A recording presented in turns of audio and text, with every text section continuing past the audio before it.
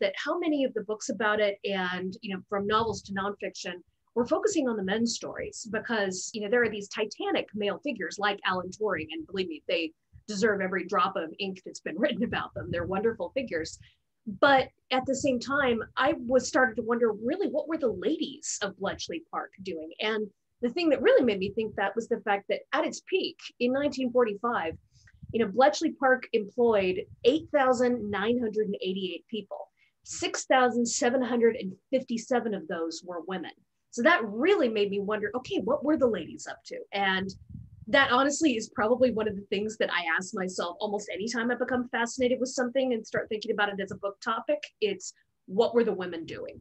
Because, quite often you don't see the women in the broad strokes of history. You see them around the edges, in the cracks, in the corners.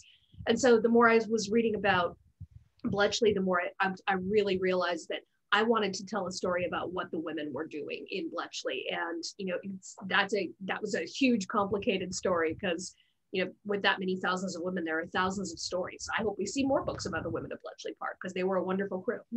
Yeah, it reminds me a lot too. I know that I think our eyes were opened even to like NASA, right? With Hidden Figures. And you realize that there's these women that are very often hidden figures all through history. So I love that you write about them.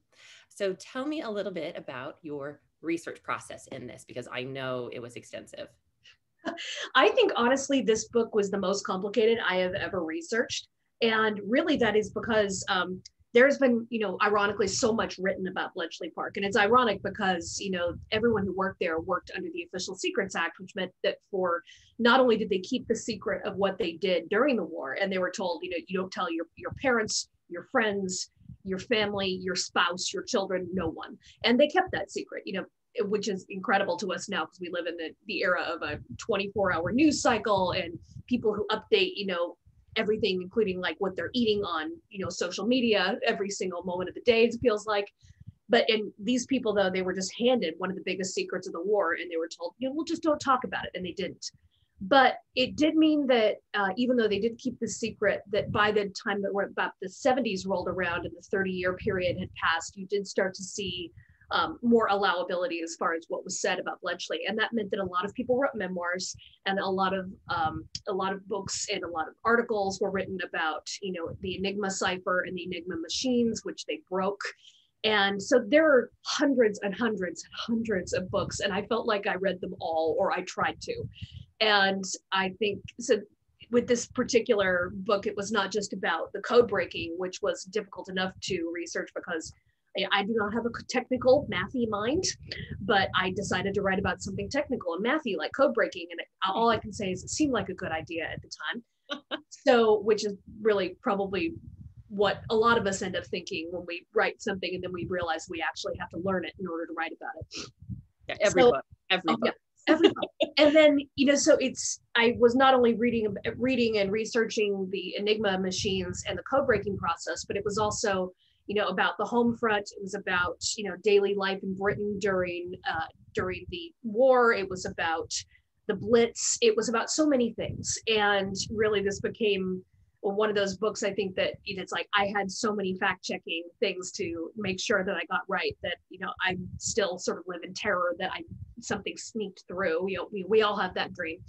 But, this research process really was one of the most difficult that I've had to do. And I'm delighted at this point just that it's over and I don't have to do it anymore. But I will say one of the things that I loved about this as far as researching was that I did go to Bletchley Park itself. And this was before the lockdown, before the pandemic. And I spent about 4 or 5 days there. Bletchley Park nowadays is an absolutely beautiful visitor center and historic site.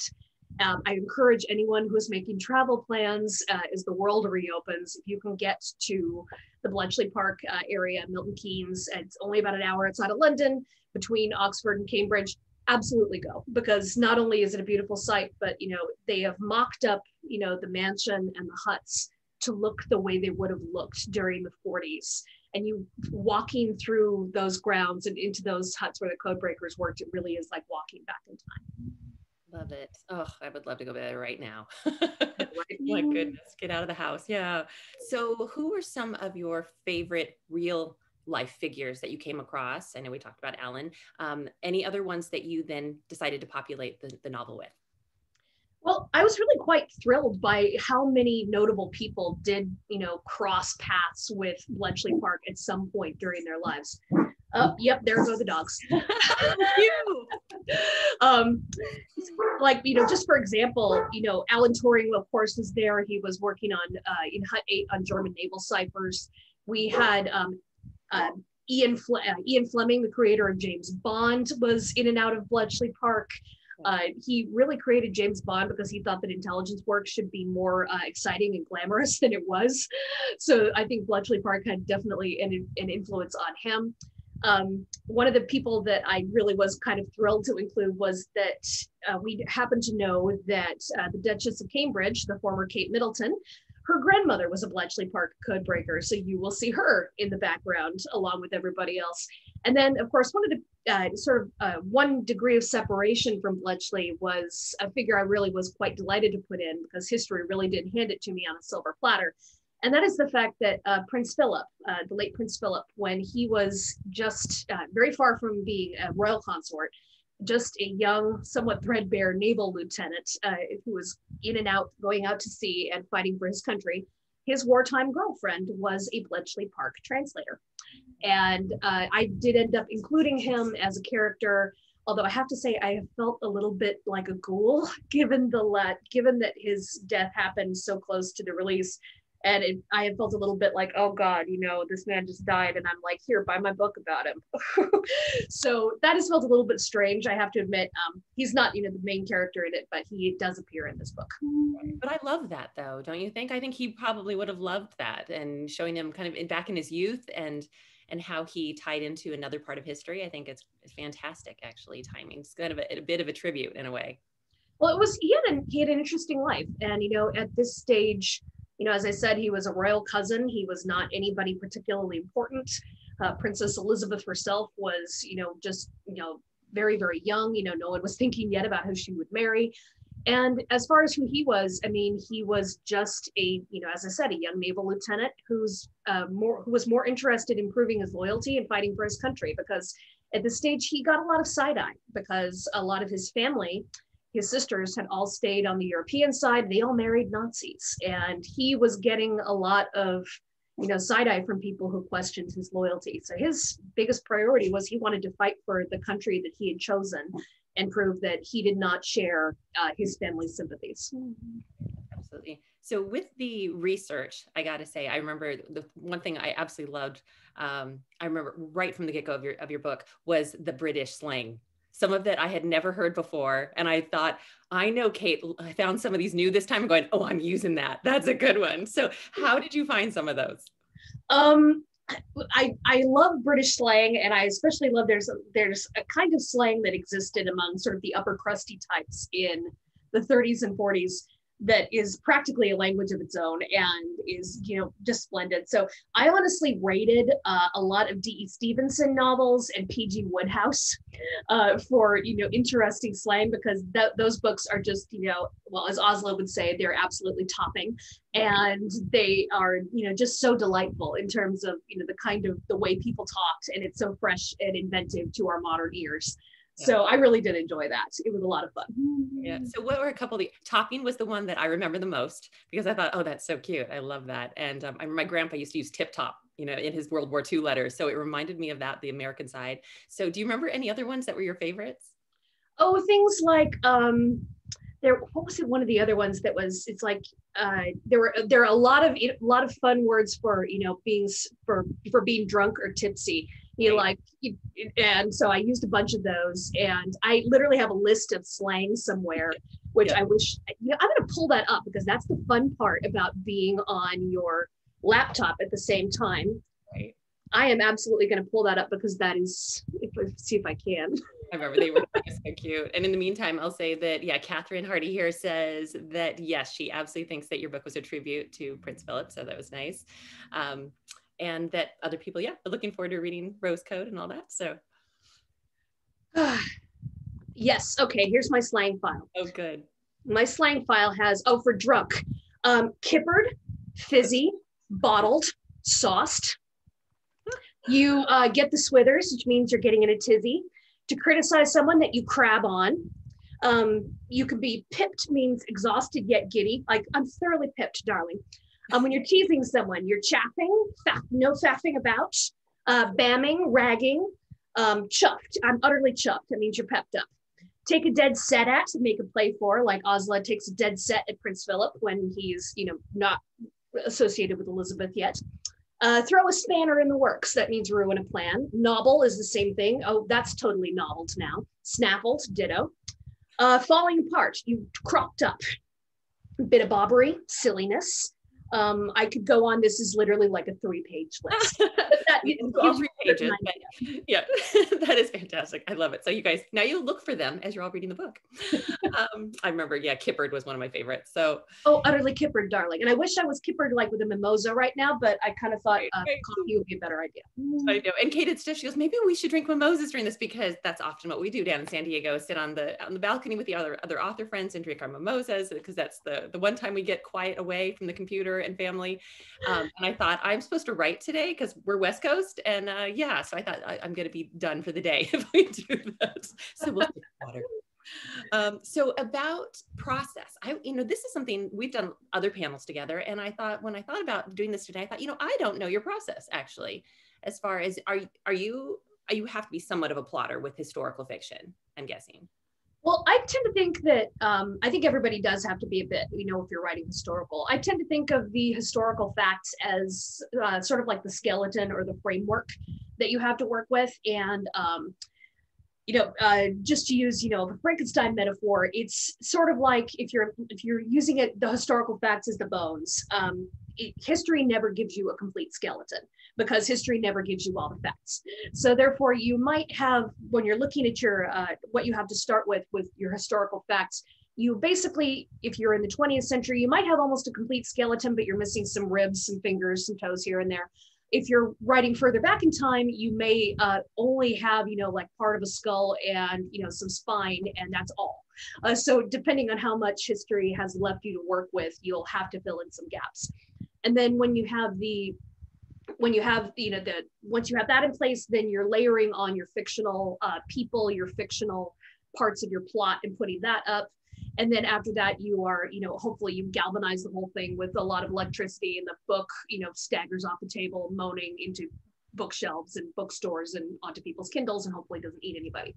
But yeah, that's more or less how I think of it. I am more of a plotter, and I tend to be more of a plotter the further I get in this career, just because I tend to write long, and books just get longer and longer. And I've been trying to plot more so that I don't end up with a book that's over 200,000 words, and then I have to cut, 60,000 words unless I want to kill my poor editor. So I'm trying to plot more, just to stop myself from needlessly writing 60,000 words that need to be cut. Right, absolutely. And then, so did you have any surprises then? Since obviously I know, even if we plot, we have surprises along the way. So surprises with research, something that really stood out to you, if you remember, or surprise that jumped out at you for the story that you never saw coming, or you thought was going to go a different way? Well, with this book, it was a little bit surprising me all along in some ways, because, for my last 2 books, for the Alice Network and for The Huntress, I actually went back and forth between the timelines as I was writing. I found it was easier to, tease out the parallels that were happening across both timelines. And for this book, I wrote all of the wartime timeline first, because I wasn't entirely sure what was going to happen in the other timeline, which is post-war, and that takes place in 1947. And that is about when, the 3 women who worked at Bletchley Park are in some sense pulled back together by an encrypted letter that arrives in the mail and warns them of a traitor from their Bletchley Park years who has yet to be unmasked. And this all happens against the backdrop of the run-up to the royal wedding in 1947 of Philip and Elizabeth. So I wasn't sure what was happening then yet. So I wrote all the wartime stuff first, and then I came over and then I said, I still don't know what is happening in the post-war story. So I had to figure that out. And then, once I did, then it changed a lot of stuff in the wartime years as well. So I don't recommend doing it this way. I think I prefer to know what's happening before I actually get there. And then, you realize I'm throwing my hands in the air. But this book was a little bit on the tricky side, and it didn't share all its secrets with me at the beginning. And then what about favorite characters? You know, you always like picking your favorite child, right? At least I'm going to ask you what your favorite book is that you've written. I always say like the answer always when you're doing a bookstore event is whatever is now on sale. It is the latest book always. So what about your, right? What is your favorite, any of your favorite characters that were fictional that come to mind? I really enjoyed writing Beth, who is one of my three heroines and who is a cryptanalyst, and who is, of my three, she's got the most brilliant brain when it comes to, you know, being able to see patterns and being able to crack codes. And I do not have that kind of brain. I would not have done the kind of work that Beth did, but I have tremendous admiration for people who do. So it was fun to write her stuff because, you know, it was living vicariously in a way through her and being able to see, you know, feel myself, at least for a little bit, that like, oh, I can at least understand what it would have felt like to literally be in a room on a binge, you know, breaking, you know, and, you know, the Italian naval battle plan 2 days before they're going to launch the attack, and to be like running through the night, you know, to the mansion so they can telephone the Admiralty and tell them, yes, we've got the plan, and to know that you have changed history. And that is an actual scene in the book. And I loved writing it, and it was, you know, great fun to sort of get a peek into, at least, you know, fictionally speaking, into what it would be like to have that kind of brain. Yeah, absolutely. And if you were to write then another book that had one of these characters in it, would it be Beth then, or is there somebody else that comes to mind that you thought, you know, I could actually, they could populate, like they could star in their own book if I wrote another one? You know, I don't know. I did this book with the idea that, you know, the story is finished. And but you know, never say never. And I do tend to like to do cameo / Easter egg appearances from my books to crossover. This book has a cameo appearance from my hero from The Huntress, and The Huntress has a cameo appearance from my heroine from the Ellis Network. So maybe one of these ladies will pop up in another book someday as a cameo, or who knows, maybe they'll tell me they need another entire volume. I really have no idea. Yeah.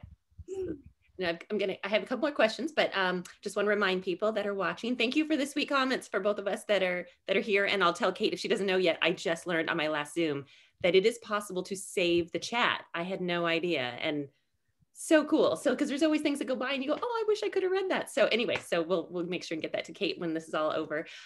So if you have any questions, go ahead and just type them in and I will see them and we'll add them in as well. I think there is, oh, I see there's another spot for, oh, there's another spot for Q&A here. I didn't see that one before. Okay, so actually I'll ask you these before I ask you some of mine. So Catherine wants to know, was Osla's relationship with Prince Philip factual? So we touched on that. And how did you know about that, by the way? How did you learn about that? Well, when I was reading about the women of Bletchley Park, the real Osla, whose name was Osla Benning, turned up quite a bit in people's memories. Generally speaking, because she was such a charmer, she was so, she seemed to be one of those women that everybody adored.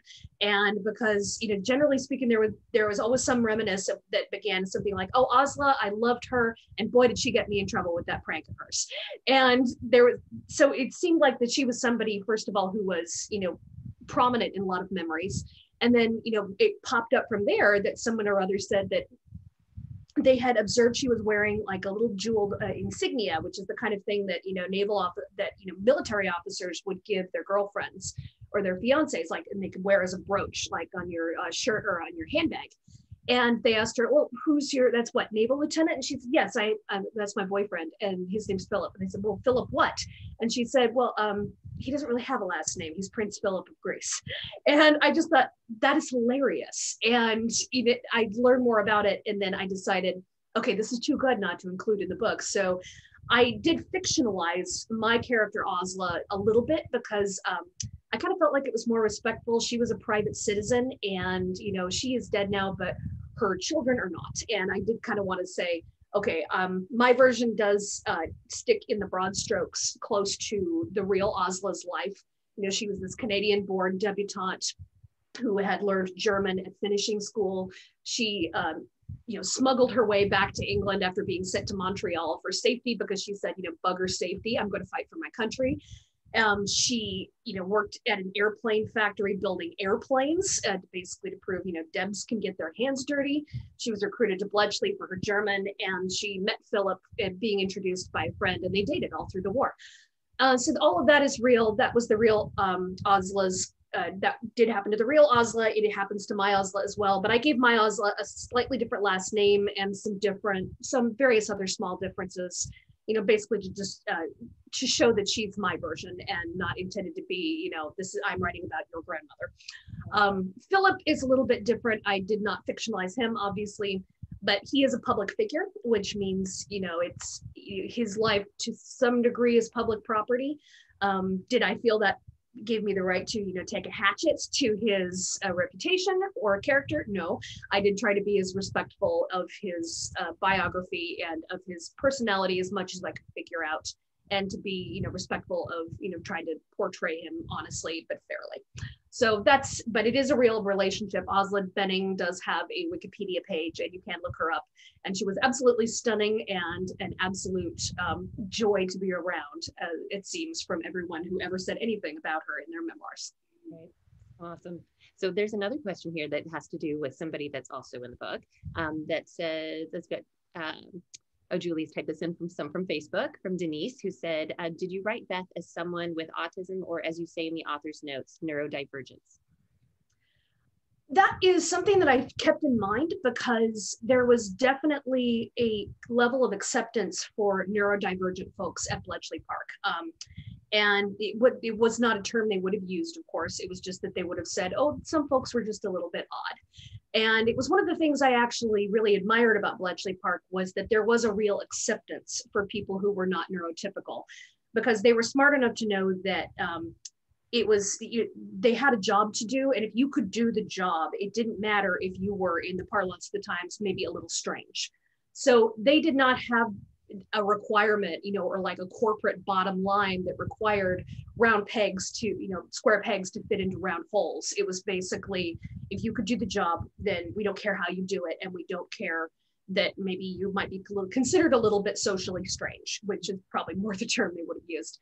So it's pretty much considered that Alan Turing was probably neurodivergent on the spectrum, they might have said. I was thinking that Beth, it's a little bit in a gray area, because, there was not an understanding of, neurodivergent behavior or being on the spectrum. So she might be someone who is just simply seen as socially shy, or maybe she would be considered on the spectrum today. But it's sort of where I kind of considered that I didn't want to say firmly one way or the other, because she would not have said that, and she would not have had a concept of it. But I did have a sensitivity reader who was a special ed teacher who did help me look over that, and said that she thought that if she was working with Beth today, that maybe she could be considered as on the spectrum. So it sort of turned out that way. And I think it occupies a little bit of a gray zone, which I'm happy to have it be, because when you're trying to apply modern terms to people in the past who would not have had those terms, it's a little bit of a gray area anyway. Absolutely. Yeah. Because their understanding, of course, right, as you said, is so different back then too. So you want to be also accurate in what they would think and what they would call things at the time. So one of the readers, hi, Corinne, is asking, do you have any favorite stories of the women at Bletchley Park that didn't make it into the book? Oh, that's a fun one. It is a good one. I would have liked to include a little bit more about the Bletchley Park theatricals, because those are rather famous. They apparently put on a Christmas review every year. They did performances of Shakespeare. That would have been fun to include. I didn't quite have the room for that, which would have been fun. I would have liked to include more with, there were some pranks that are just mentioned, which there was a fun one where which Oslo was involved, where they put one of the girls into a laundry basket on wheels and sent it down a hallway, and it crashed into the gentleman's loo, which had a swinging door. And there were men inside who were absolutely horrified, and all the ladies got in trouble for that, but were totally unrepentant about it. And it was one of those things that, I thought that I had a chance to mention it, but I couldn't really depict it in a scene. So there's all kinds of hijinks that went on at the park that I really enjoyed. I would have liked to do more of them. So that would have been fun, but I didn't have room for everything, unfortunately. Yeah, your editor's like, thank you, Kate. Thank you for not putting all of that in. So Barbara Abbott, let's see here, that just scrolled up, from Facebook had asked, is Harry based on a real person? Harry is, yes. I put him as a fictionalized codebreaker who works on German naval ciphers with Alan Turing, actually. And oh dear, a FedEx truck pulled up outside. Be prepared for dogs going crazy. Okay. It is, but it's one of those things where Harry is based on a real person. In part, he's based on some of the real code breakers who were working on the naval ciphers, and they had a terrible lockout in, I think it was 1943, and they were just about going insane because they couldn't get in for about 9 months, and that was a terrible lockout from the codes. But I also put him in because he is based on Keith Beatty, who was a real code breaker who has this wonderful romance with one of the smartest of the women who was on Dilly Knox's team. And he was loaned over from his hut to hers to work on some ciphers when they were slammed. And, they literally fell in love over the code breaking and I just thought that was such a great story. I wanted to borrow it from one of my ladies. And so I did. But the real Keith Beatty also had something too, where he illustrated something that I really found very poignant about the Bletchley Park men, which is the level of shame that a lot of them felt for not being able to fight physically.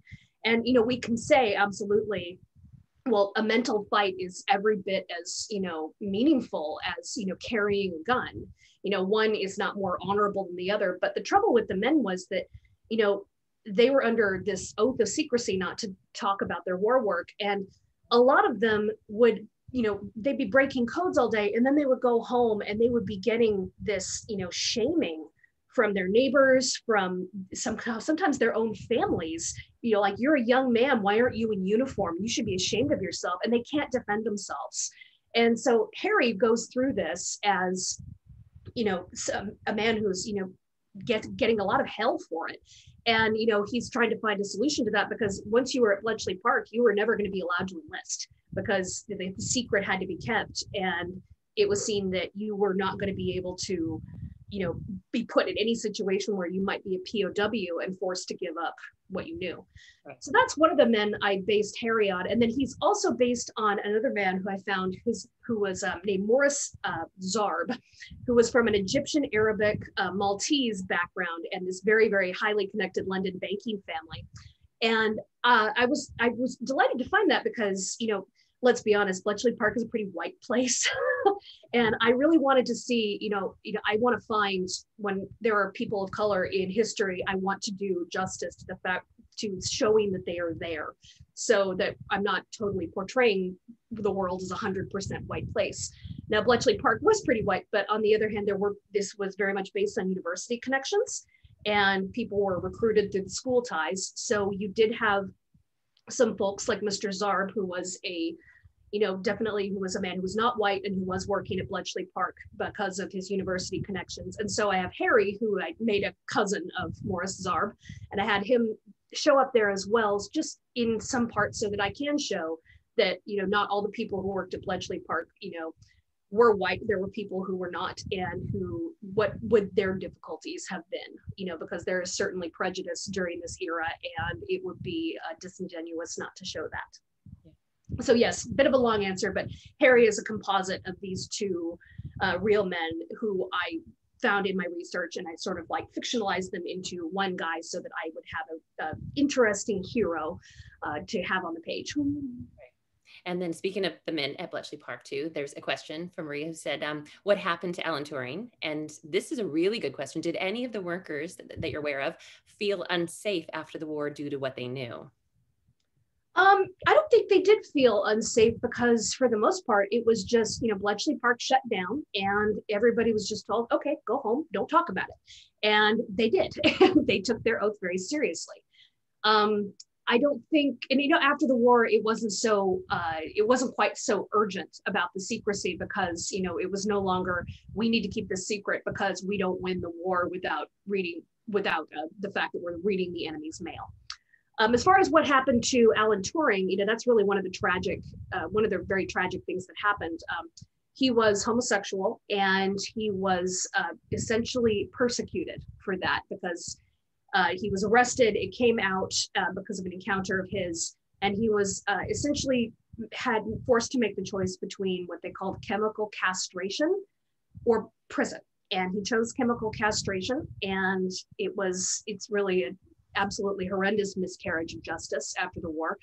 And he is very likely committed suicide by biting a poisoned apple. It was cyanide poisoning, and it's very likely suicide because of what happened to him. And the British government actually, decades after the fact, of course, issued a formal apology for what happened to really an incredibly brilliant man whose work on, artificial intelligence and on the computing, the budding computer era, the Turing test is something that stands today as a measure by which we can measure AI, artificial intelligence. And there is a whole display at Bletchley Park now devoted to Alan Turing. You can see the letter from the Prime Minister, which is an official apology to at least his memory. So long overdue, of course, but I'm glad at least it happened.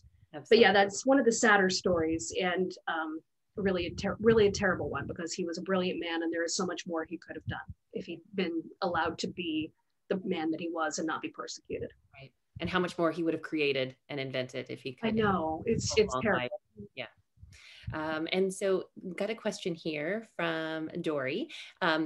So I'm going to be careful around this question. She's asking some great questions, but I'm going to be careful of the spoilers because not everybody's read the book, and assumingly. So she asked some dramatic things, exciting things happen at the end of the book, which is where I couldn't put it down because we have to know what happens here. I know you know what I'm talking about. And there's also, we know from the very beginning, right, that there's possibly a traitor involved somewhere. So with those two things in mind, how much of that they want to know was, what she wants to know is fact or fiction? There actually was a traitor at Bletchley Park. I'm not going to mention who my traitor is because I don't want to spoil it for you. But historically speaking, yes, there was a Russian mole who worked at Bletchley Park. And that may sound incredible, but it is true. And that person said that literally they were able to sneak out, little slips of paper, in your sleeve or whatever, and they passed information to the Russians. The real Russian mole, his name was John Cairncross. He was not discovered until I think the 50s or 60s, I can't remember, when basically an entire ring of Russian moles were uncovered at the highest level of the British government, in the Foreign Office, in the diplomatic levels, in the, MI5, MI6. They were known as the Cambridge Five, and they had all been introduced, they'd been recruited during their university years. The man Cairncross, who worked at Bletchley Park, he was adamant that he was, he was not a communist. He was not a, Russian sympathizer. What he was completely devoted to defeating fascism and Hitler. And he said, I passed information to the Russians during the war from Bletchley because they were our ally. And we were not sharing enough information with them. And if we didn't share more with them, they wouldn't be able to defeat Hitler and we would not win this war. So that's why I did it. And I never shared anything after the war. You can believe that or not. And I think it's a little dicey, but yes, there was a real mole at Bletchley Park. And once I knew that, because I thought, well, I'm going to base my Russian mole a bit on that man, although I will not give any identity clues about who they might be in this book, so as not to spoil it. There's also the fact that I see part of the question is that someone in this book is, and you'll see this at the beginning, locked away in an asylum. That is very true. I found in my research record of a woman who had been locked in an asylum, and she was a Bletchley Park code breaker who had some kind of nervous breakdown after an affair that she was having with a married colleague at the park went south. And she had such a bad breakdown emotionally that they were worried she would disclose classified information in her upset state. So she was literally sentenced to an institution, at least for a time, to make sure that she would not compromise the safety of the park. I was not able to find out what this woman's name was or when she was released. I really hope she was. But as soon as I read that, I thought, wow, that is something not only does that tell you how seriously they took the security around the park at this time, but that is horrendously open to abuse. And I could easily see how a woman could literally just be thrown away and disappear into that kind of institution. And so that's what I fictionalized with one of the characters. And I even did fictionalize the fact that, you know, it's allegedly her affair with a married colleague that is the thing that they blame an emotional breakdown on. And I thought, but is that really the story, or is that a cover story that somebody uses to get rid of a woman who knows too much? And so there, I managed to duck around all the plots. So Julie's going to pop in here for a second, back in, but I have to get this in. TV film option news, because everybody, they always want to know this stuff. And that is always the book club question, right? And you do have an answer for that. Yes, this book has been optioned as a limited series, but that is all I know. Like, that is literally the only news we have so far. So there is no, there's no casting news. The only other thing I think is very cool is that the production company is the same production company that produced The Imitation Game. Ooh. So I am like, yes, you people obviously know your Bletchley Park. I am thrilled. So, but in any case, it's not a guarantee, an option. It's just the first step on a very long, you know, path in Hollywood. So it's not a guarantee that this means you're absolutely going to see this on your screens.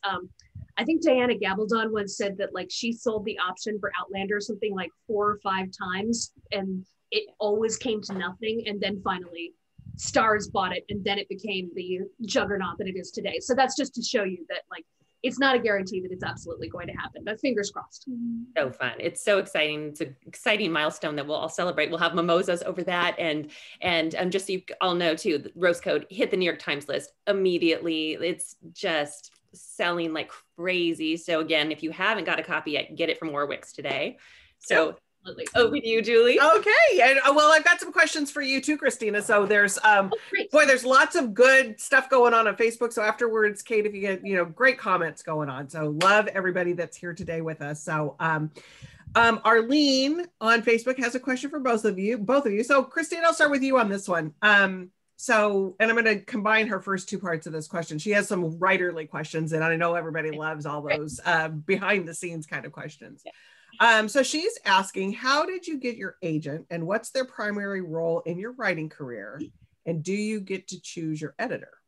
Oh, goodness. Okay, let's see here. So we'll do, you might have to, remember it's morning here, so you're going to have to, we'll walk through. Okay, so let's see here. So how I got my agent, probably similar to Kate in that, well, I have a file folder full of, for my first agent anyway, I've had a couple because, you know, it's been years of writing and many books.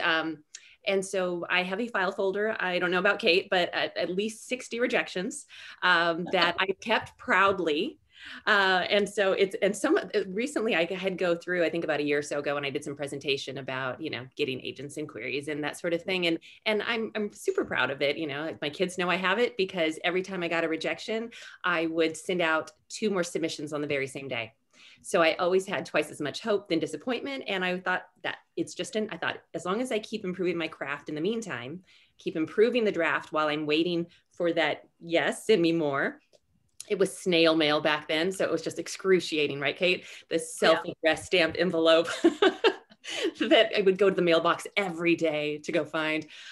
So that's how it came about for my first agent. And most of my rejections actually, you know, as my craft improved at the time with my first book, Letters from Home, which was World War II, this is funny, Kate and I will laugh about this now, half of them were, when it was nicer, love the characters, love the premise, nice, good things, except World War II will never sell.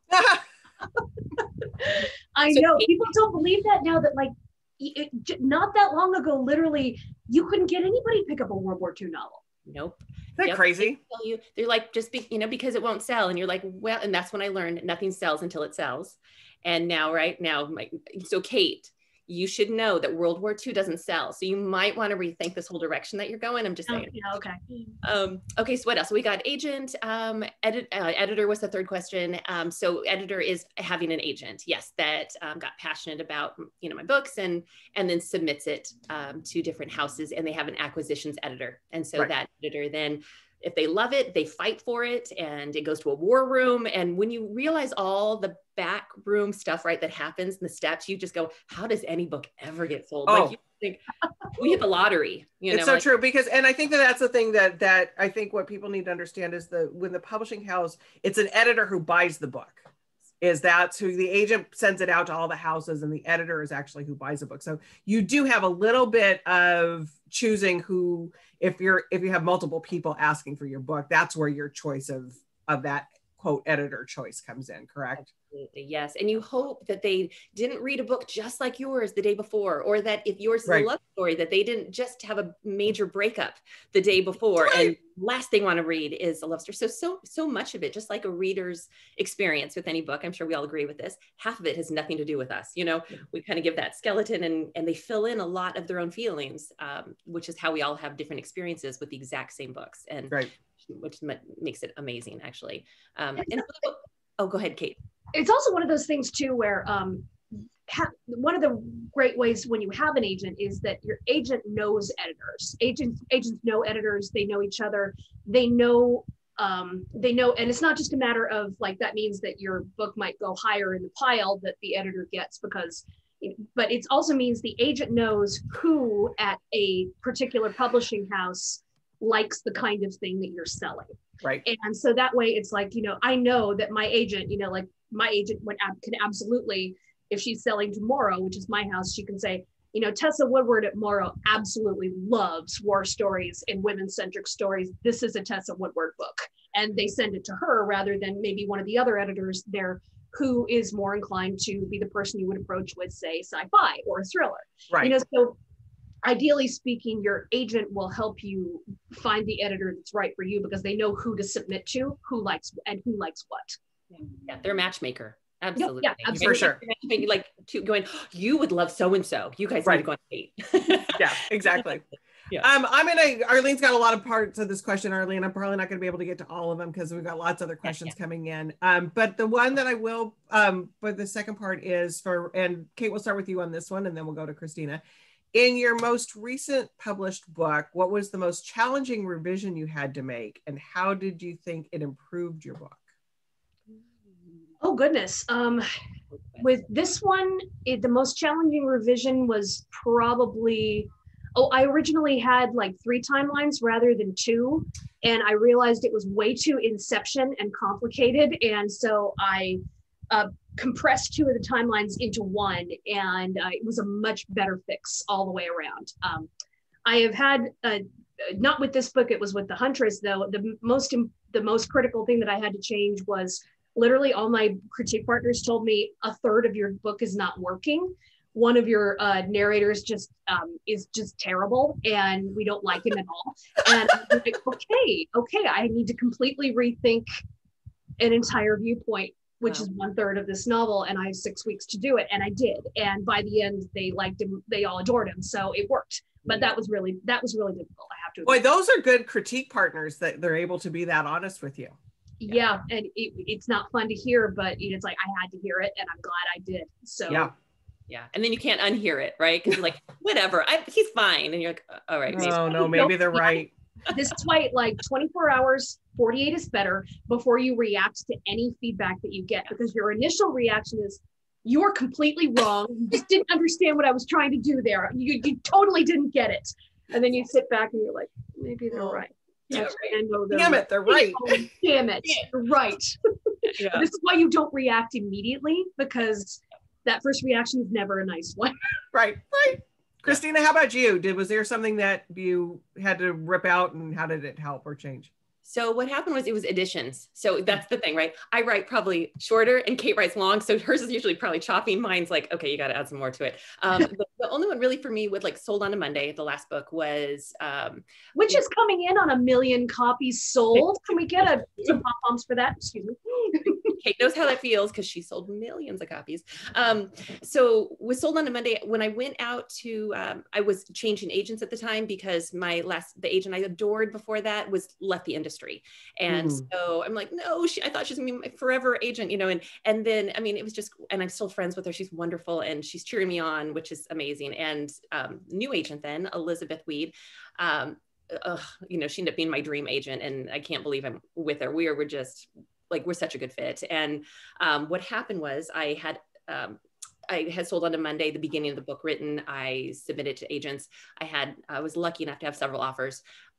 Elizabeth was the only one who said, the others all said, this is great. We would sub it like this, you know, would just add more pages, but otherwise we're happy. And she was the only one who said it was all male point of view. And I'd done that before with The Edge of Lost, which, you know, is not as usual, but I love it. And like Water for Elephants, it's written the same way. And so she was the only one who said, you know what, I really think though you need a female point of view here. I had a female character, but not her point of view. I thought, I don't want to do so. I did the whole, no, like it's fine the way it is. All these, you know, 5 other agents said it's totally fine. What is she talking about? What does she know?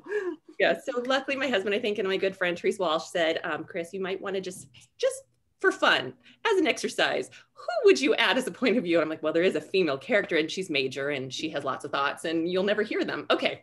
So yes, I ended up putting that in, and yeah, and that ended up being a good thing. I think a lot of book clubs have said that's their favorite character, and having a female, of course, in the 1930s, working in the newspaper industry. So in an industry that's so male dominated, you know, like so many things that we write about, it was fun to have a woman, her point of view there. So it added a lot to the story. It was good.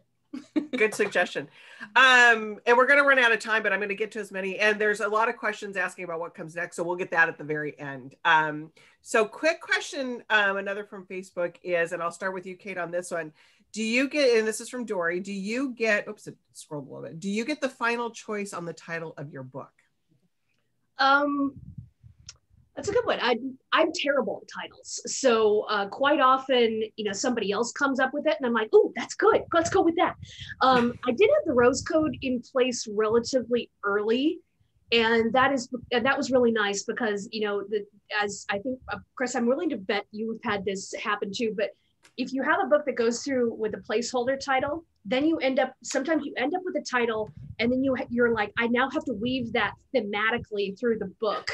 And I have no idea. And then you're like, you know, how can I jam snake imagery into this book just because now I have a snake in the title? You know, so it's like, that can be a little bit difficult. But so this one had the Rose Code in place from relatively early on in the process, which is great because then I was like, okay, I can get all like deep and thematic and shit with roses through the entire draft. And that's a lot easier to do from the start than when you're frantically trying to jam roses into the scene, whether they fit there or not. And with mine, it was just some books have Letters from Home was always the title, and then, you know, became other titles. And then when I sold it, the editor said, well, actually, do you have anything else? And I said, well, it was Letters from Home. They're like, we love it. So sometimes they circle back through. Sometimes I've made a title that for The Pieces We Keep, like Nazi spies, World War II story. That one was The Pieces We Keep. My editor said, do you have anything else? I said, how about The Edge of Lost? He came back and said, no, we like The Pieces We Keep better. I'm like, great, but now I have this title. I'm like, it's a really good title. Ended up fitting the next book better. So, you know, sometimes you kind of go, I think I could recycle it. And actually it was such a good fit, you know? So yeah, so sometimes that happens. There's a game you can play like with all of your friends where you start doing word salad. You come up with like all the words that thematically matter in the book, and then you start throwing them together in like any combination you can. Terrible combinations. Terrible combinations. Ideally, like you throw a bottle of wine into this process too. Yes. You're throwing words together. It's total word salad, and then you send your editor like a huge list, and they invariably come back with the one that you realize you actually don't like. Oh no. Yes, never give them anything that you're questionable about. Yeah. So to really answer that question, we do, I think for the most part, we get kind of a final say. Mm-hmm. They want us happy too. I mean, you know, but if we're like, and they have a really strong reason for it, I would absolutely, of course, we want the book to sell. So that's most important. And titles are important. Just like, I mean, they say don't judge a book by its cover. Sorry, in the book business, you know, when you're walking by a table with lots of books, there is that discovery of a book cover. So there is that. And lots of people on the comments and everything, everybody loves your books on book clubs. And I have to give a shout out to Mary Ellen McWhorter. I hope you're still here. She was my daughter's 7th grade English teacher who was the best English teacher that any students could want. So she's reading the Rose Code for her book club too. So hello, Mary Ellen. Yay for teachers. Gosh. Yay, teachers. And actually my daughter ended up becoming a teacher. So you've got all that going on. So I'm going to end this with what everybody wants to know is, what are you working on next and what time period? So we're going to start with Kristina, and then we'll end with Kate, and then we'll do some closing stuff. Well, even though World War II never sells, I decided just to, be the outlier. And so yes, the new book is called, I'm in the home stretch, by the way. It's called The Ways We Hide.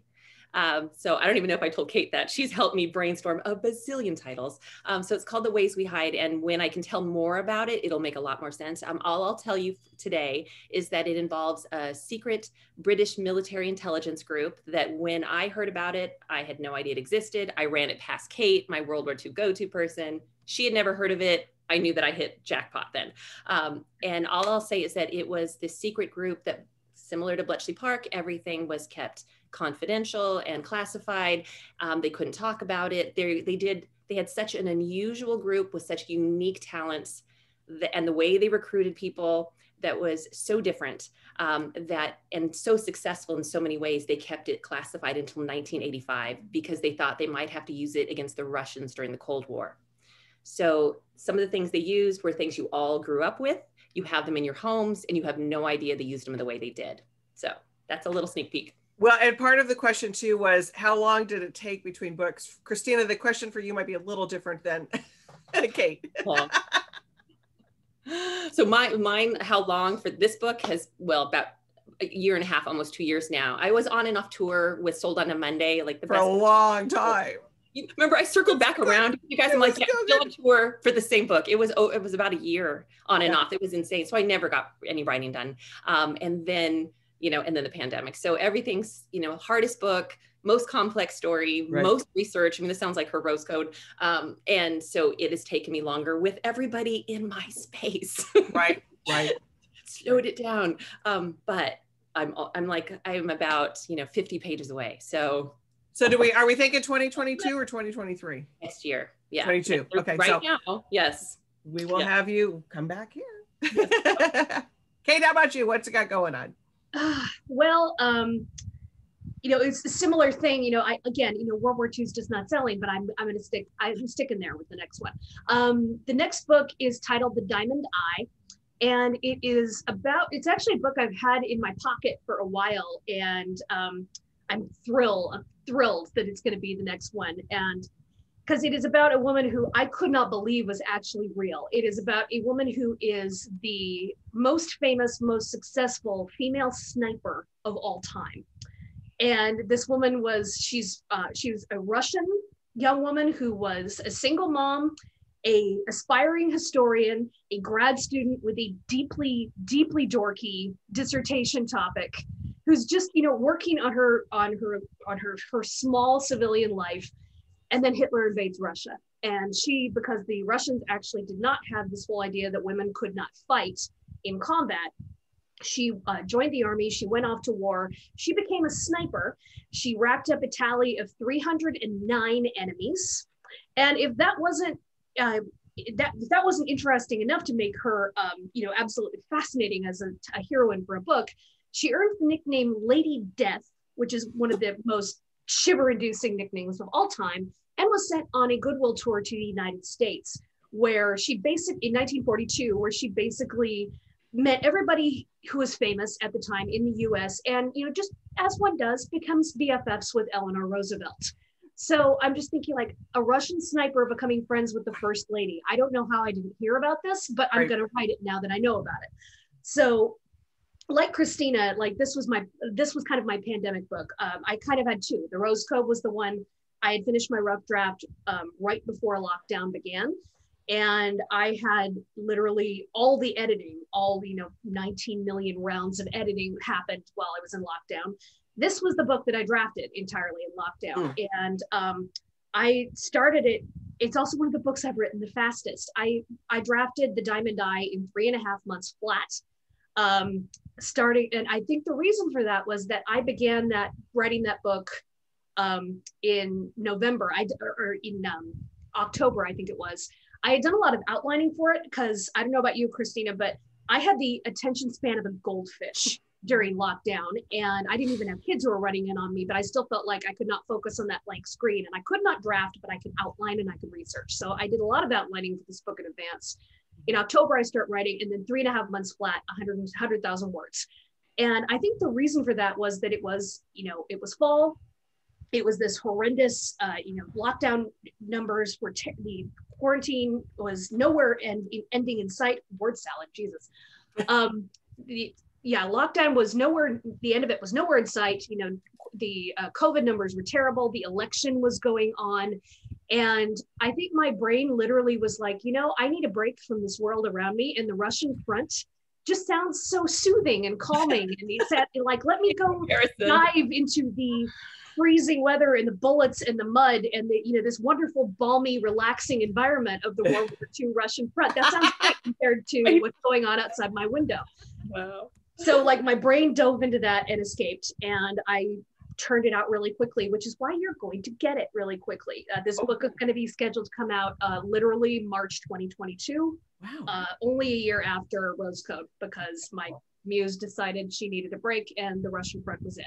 Love it, but not like it's not just like this little bit of a complex story. Oh my gosh, you're amazing. She's just a machine, though. Yep. Like incredible in the best of ways. Amazing. So speaking of goldfish, I can't think of the name of the book, but there's this great book that has a goldfish as a this is the protagonist, one of the protagonists. It's by Bradley Summer, I think. I can't think of the name of it, but find it, Kate. It's a hilarious book. I already feel like most of the writers I know kind of feel a little bit like Dory from Finding Nemo during the pandemic. We're all kind of like, oh, a boat. Oh, right. It's like none of us could focus on anything. No.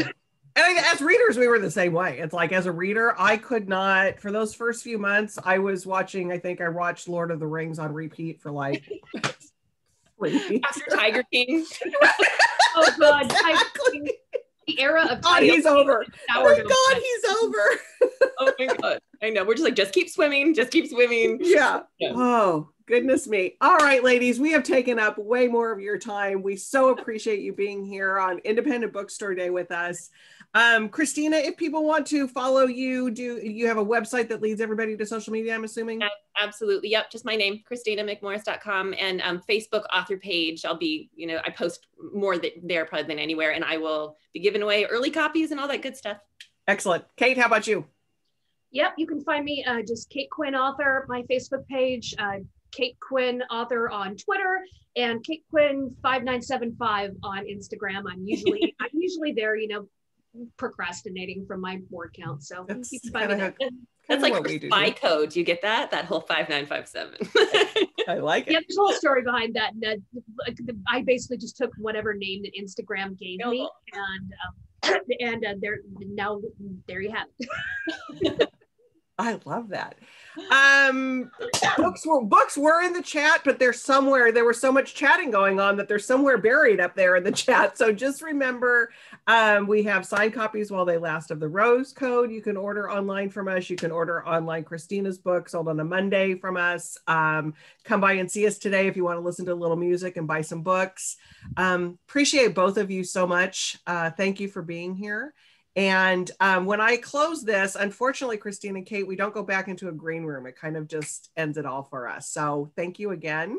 And so good night, Facebook, good night, webinar, and good night, YouTube.